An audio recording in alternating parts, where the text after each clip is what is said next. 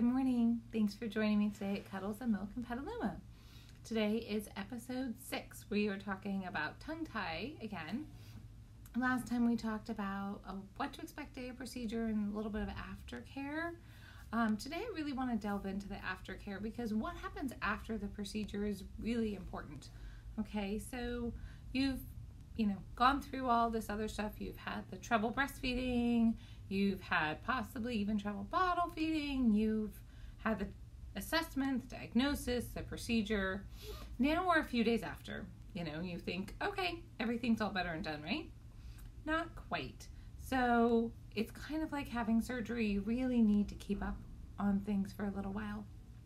Ideally, you're doing those exercises, the stretching exercises in the mouth before every feed for 5 weeks, okay? By about 3 weeks, you should be able to start dropping that nighttime feed, but it's really fast, guys. I mean, we're talking, if they've got an upper lip tie, you put your finger right in here, right underneath, and you go, press, done. Like, literally, it's 1 second. Under the tongue, same thing. You push down, press, done. So fast. You guys can get used to doing these really fast. If they had the side buccal ties, you could do press, press, press, under the tongue press. If they had the lower lip press, 5 of them be done in no time, okay? Those are really fast and super important because you don't want the body to heal with that tight scar tissue, and I don't want you to go backwards. So sometimes it happens where baby has a release, everything feels better, mama's like, yay, breastfeeding is painless, I love this, I'm feeling so much better. And then a week or 2 or 3 weeks later, really commonly 3 or 4 weeks later, the body is reattached without maintaining that stretch, and all of a sudden mama's like, oh, it hurts again, like every latch is so painful, my nipples are sore, it didn't work. Well, it's not that it didn't work, it's that it reattached, because that's what the body will do if we don't make it stay loose and flexible, okay? So that's why those exercises are so important. So let's do it one time and get the exercises done so that you don't have to have it redone, okay? And then as far as the sucking exercises, so after you're doing those little stretches, you really should be meeting with the lactation consultant and doing some body work. Really, those are the ways to get the optimal result. If you're gonna do this, let's get it all done so that so you're not just okay. So you're not just fine with your breastfeeding, but it's really phenomenal. It's amazing. It's relaxing. It's painless. It's wonderful. Let's get you there. So a couple of visits with lactation, usually 1 or 2 after the procedure. Lactation consultant can show you some suck training exercises where you use your finger in the baby's mouth to get the baby using their tongue and doing these exercises, can review those stretches with you, right? And then some body work. I really love chiropractic or some cranial sacral where they can help kind of release in here all this type of stuff that might be holding baby just a little off or just a little tight.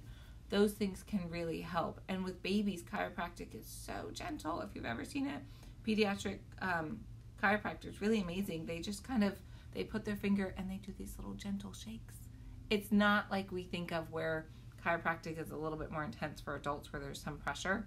It's not like that at all. Babies are so soft and so easily adjusted that all they need to do is a very gentle, and sometimes they call it, my girls go and they call it a little wiggle.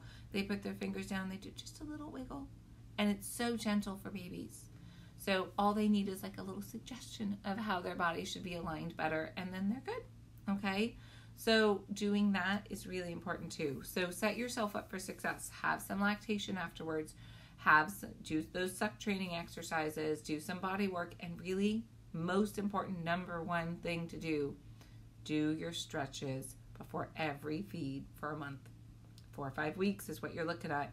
Yes, it's a long time, but it takes you like 5 seconds before every feed. It's boop, boop, boop, boop, boop, done. Before the baby can even really get upset, you're done. And that's if you had all those areas. If you only had like upper lip and tongue, you're like boop, boop, done. It's so fast, okay? It's really, really helpful, and I highly encourage you to do it. You've gone to all this trouble and put the baby through it, and I know it was so hard as a parent to think that your baby's in pain, but if you don't do these stretches, it'll be worse. All right. Next week, we are going to be talking about what happens when you choose not to do tongue tie treatments and what some of the signs can be that your baby or your toddler or child might have an untreated tongue tie. Okay, might give you some clues that there could be some tethered oral tissues, we call it. Okay, so that there might be some restriction and what the restrictions can lead to for later in life. All right. Well, I hope this was helpful for you after the frenectomy, and I hope that you're out there nursing and having a great day. Okay. Check me out at www.cuddlesandmilk.com. I'm here in Petaluma, helping mamas breastfeed and just trying to make life easier for everybody. Okay. Have a great day. Bye.